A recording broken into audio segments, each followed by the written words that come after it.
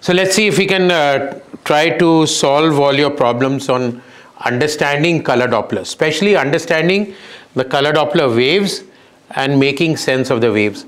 How many of you are obstetricians here? And radiologists? Let's few radiologists here also. No, all obstetricians, gynec or MBBS. So that is what makes it more important that we get trained about understanding how to interpret this color Doppler wave. Because if you don't understand, you are always dependent on the radiologist, on what he is reporting, and then you sometimes, as we are not very confident in our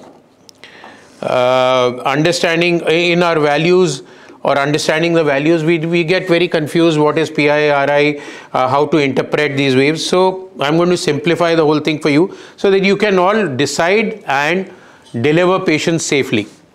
So here are two waves. Let's talk with them. This is the color Doppler box which you see here. When you get an image, whichever area you want to see, you put this color Doppler button on. So this box comes and whatever is moving inside will be colored. It does not mean artery, vein. Even if you put it on the abdomen, the intestinal gas will also give you color. It's a movement. If the movement is towards the transducer, it will be red. If it is away, it will be blue.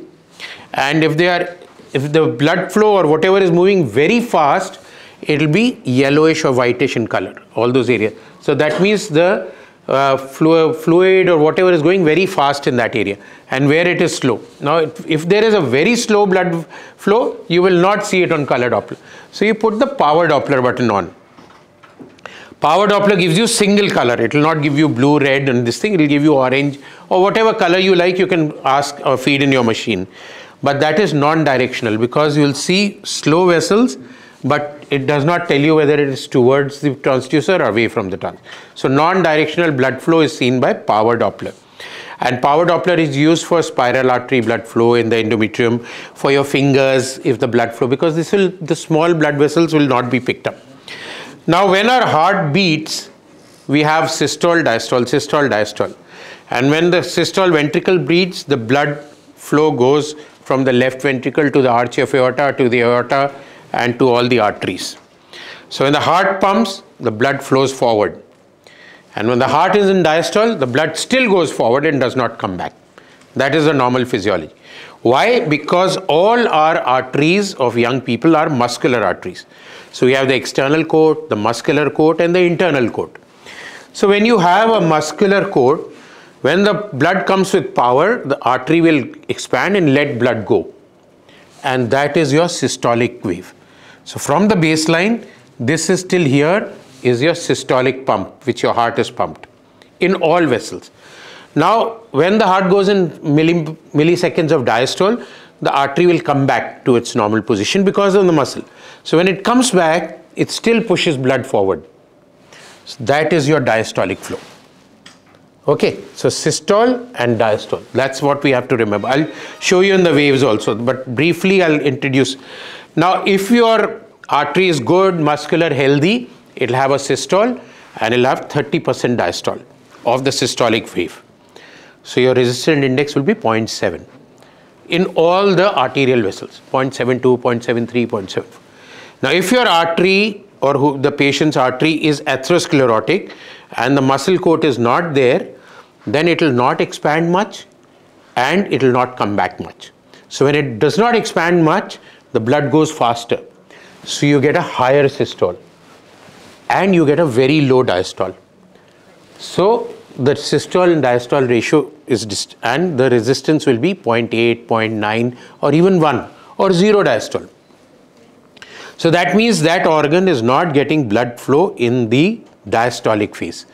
So if it is not perfused in diastolic phase, that organ will ultimately get damaged.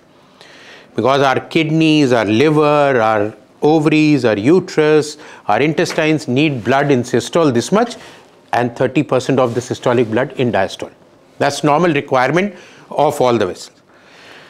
Now, if there is a physiological phenomena where new blood vessels are forming, like pregnancy, like ectopic pregnancy, like follicle maturation, like endometrium midterm, then the blood demand is more.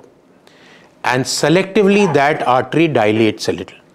So you still get systole, but instead of 30% diastole, you get a little more diastolic flow. So let's say half, 0.5 RI. Okay. So that means the impedance or the resistance of that blood vessels is reduced, and more blood is going to that organ in diastole, because that organ needs more blood at that time. At the time of ovulation, at mid-cycle endometrium, at the time of pregnancy, trophoblastic blood flow, uterine blood flow, all these vessels will dilate and let more blood go in the diastole. So the resistant flow will decrease, the pulsatility will decrease, pulsatility index, PI, RI, and the SD ratio will get changed. These are the three ratios we look, which the radiologist will give you the values, or the machine will value. But this is how we understand these values. So let's go and see how we can interpret in. So we're going to try to tell you the techniques which I've broadly explained. I'll try to tell you what is a normal abnormal flow in the uterine, umbilical, middle cerebral, fetal aorta, the fetal veins, the inferior vena cava, the umbilical vein, the ductus venosus. We'll try to discuss the role of Doppler in the growth retarded fetuses, where it is very important. We'll try to understand the value of Doppler in fetal anemia, to pick up fetal anemia, and what are the present Doppler, what is the scoring system for fetal growth, and how do you time your delivery, and it's a little bit about 3D Doppler or 3D color flows. So the basics of Doppler is that in a vessel, the RBCs are flowing to that organ, and that organ needs RBC, because RBC is carrying all the oxygen and the plasma is carrying all the food particles to it. So the blood has to go forward to that organ. Now, whenever something is moving and you strike it with any sound wave, it is going to reflect back, because movement. Depending on the speed of RBC going forward, the reflection is going to be faster or smaller. So that reflection is the Doppler beam, the ultrasound beam is coming here, that will be reflected back, and that will give you the systolic wave and the diastolic wave. Okay? So systolic wave, the diastolic, end diastolic wave, and from a baseline. So peak systole, end diastole, and the baseline. That is how we see. So now this sound energy is reflected from, if the RBC is moving faster, you will get a more faster systole. That means your peak velocity here 40, it is showing meter per second. So 40, 50, 60. So if the velocity is very high, that means the vessel is narrow and it is going faster. And if the diastole is very too much, 50% of the systole, that means the vessel is dilated and letting more blood flow in physiological situation or in benign pathological or cancer. So this will determine the transducer sending the sound waves. The sound waves, as we know, physics will penetrate, reflect, refract. So when they get reflected back, the amount which is reflected will depend on what it is striking. And the amount it penetrates will depend on the consistency, which you have already learnt in the physics. So we get a peak systole, we get an end diastole, and we get a baseline. And this is one cardiac cycle which I told you, systole, and that's the cardiac cycle of the patient. Or if we are looking at the fetal blood vessel, that's the cardiac cycle of the fetus. Then you have the color box, and then you put the Doppler button on. When you put the Doppler button on, you get a dotted line in the color box, and you get an equal to sign. That is the gate. You can increase the gate or decrease the gate, and you can angle the sound, the waves, so it is as direct to the RBCs flowing. Now the machine will automatically do the recent machines automatically do that, so we don't worry about angle correction, which we used to in our times. So, and then you will get, if you get the gate correctly on the artery, you will get this. If you get the gate on the vein, you will get the vein. Sometimes you can get both of them, the artery on one side and the vein on one side. Vein will be continuous, because veins don't pulsate, and artery will get a systole. So we will measure the peak systole, we will measure the diastolic slope, we will measure the peak diastole, and we will calculate all the ratios. Now these are also calculated by the machine. The resistant index is systole minus diastole divided by systole. The pulsatility index is systole minus diastole divided by the average, and the SD ratio is systole divided by diastole. All these ratios will tell you how much blood that organ is getting. If these ratios are raised, that organ is not getting good blood. it is normal, and if these ratios are low, that means the resistance to the blood is less. So whichever ratio we're going to follow is going to tell you this. Ideally, we do follow all the three and calculate, or you get all the three in it. So you get the Doppler indices, systole RI or resistance index, PI or pulsatility index, and SD ratio. Resistance index means this vessel, this much is 30% of the systole in normal arterial blood vessels. So the normal resistance index of all our arteries in our body will be 0.7 or around 0.7. Less than 0.8, more than 0.65, let's say. So if you don't need to, like, it's exactly 0.72 or 0.73 or 0.74, but that is how you interpret it. If it is 0.8, it is high resistance. If 0.9, it is very high resistance. If it is 1, it is 0. That means that vessel is totally resistant and not letting blood go in the diastolic flow. So it's a very bad sign in any artery. Adults, fetal, whatever.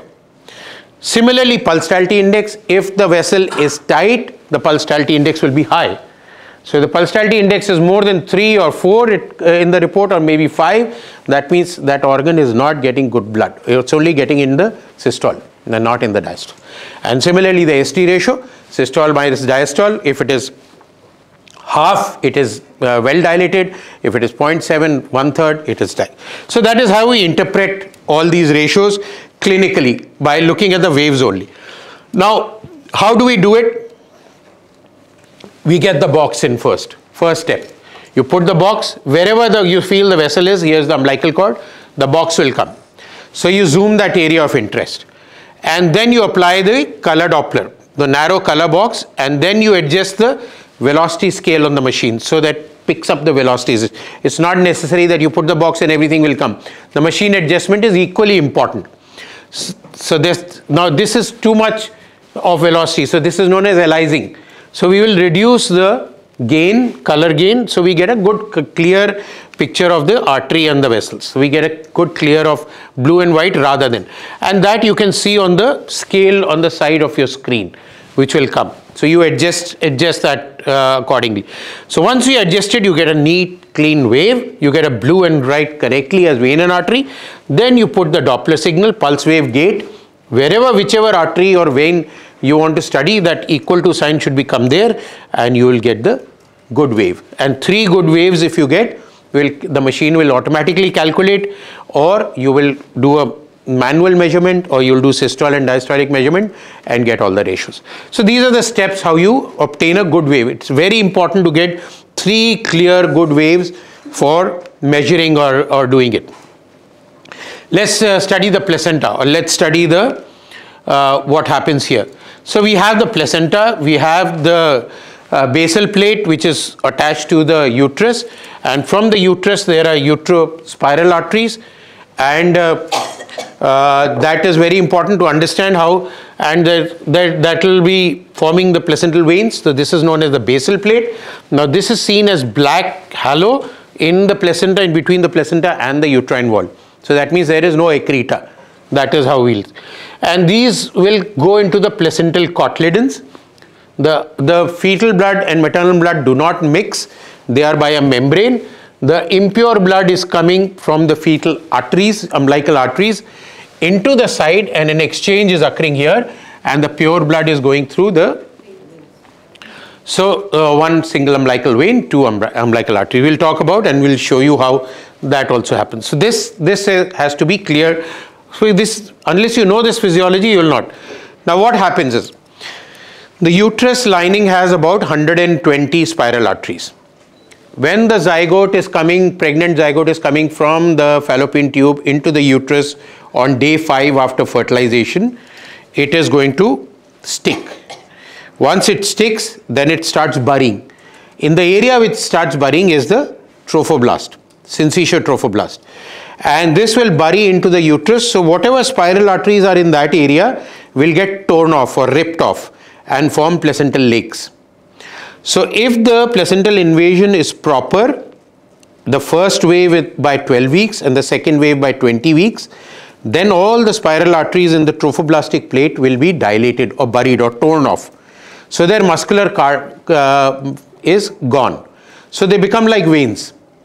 And that is what is needed, because we need more blood to the placenta now. If that happens, so the spiral artery, the uterine artery, the radial artery, the arcuate, the spiral artery, and here is the syncytial trophoblast coming.